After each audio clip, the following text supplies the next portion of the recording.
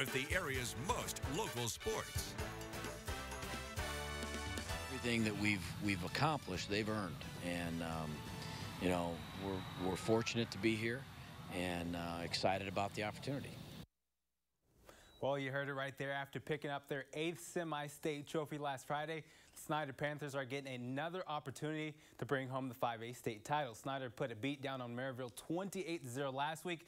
Now the last team they have to get through is Decatur Central. The Panthers, who sit at 12-1, are set to face 11-2 Hawks this Friday.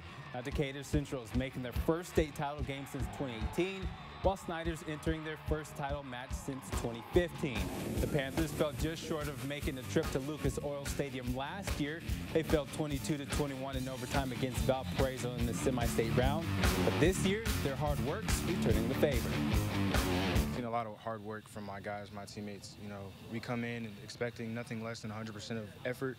And that's what my guys come in and do every practice and every day. It's getting closer, so a lot of, nerves and things like that. We're like, oh, we got to make sure, pay attention to this or pay attention to that. But, really just kind of coming out there, just playing football, really. It's taken a lot of hard work, and especially in the playoffs, we've had to really just tighten it up and make sure we're getting what we need done at practices and focusing on the things that are important.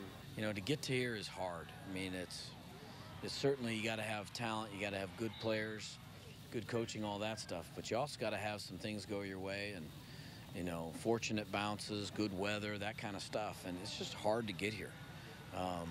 And this team has worked extremely hard to be in this position, and everything that we've accomplished, they've earned, and we're fortunate to be here, and excited about the opportunity. Alrighty, so Snider's looking to bring in their 3rd state trophy. They won their first title back in 1992. That was against Ben Davis. Their most recent state championship came in 2015 with a win over New Palestine. Kickoff between the Panthers and Hawks is set for 7 p.m. on Friday at Lucas Oil Stadium.